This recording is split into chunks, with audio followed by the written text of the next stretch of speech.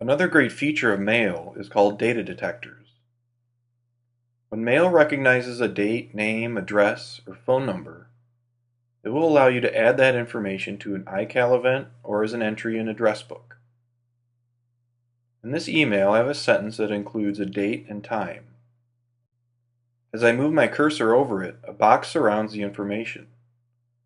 Click this down arrow and it is presented as an iCal event. Notice that this event is for October 4th at 1 p.m., just like the sentence said. For the event name, it takes the subject line of the email. I can click Edit to adjust any of this information. I'll change it to my work calendar, then click Create and the new event is saved in iCal. The same can be done with address book info.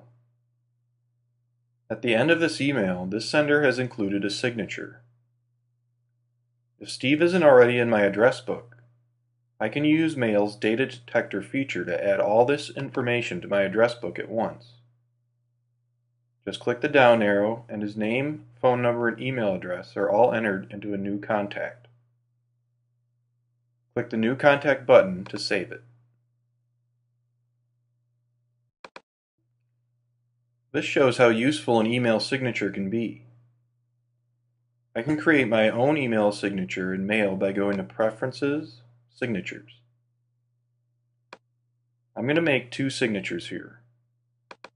One for my personal MobileMe email address and one for my Gmail account, which will be for business emails. So I'll click the plus button and Mail adds my basic information automatically. I'm going to keep the email address here but replace the MacU with my name. I'll also add my phone number there. Next, I'll make the text in my name a little larger and bold by using Command plus to change the size and Command B to make it bold. Then I'm going to create a second signature for my business emails. In this one, I'll include my name, phone number, email address, and my website.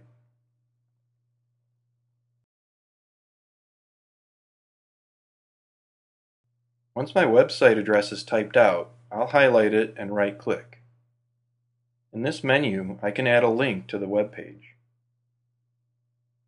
In this box, I need to enter the full web address. Click OK, and that text is now a clickable link. This feature isn't limited to when you are creating signatures. You can add a link to any text in email by selecting it, right-clicking, and going to Add Link. So now I have two signatures.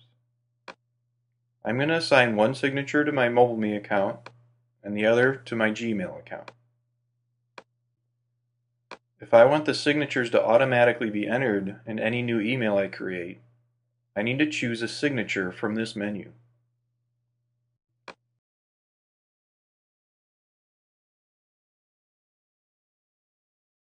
Now, when I compose a new email from either account, the assigned signature will be added.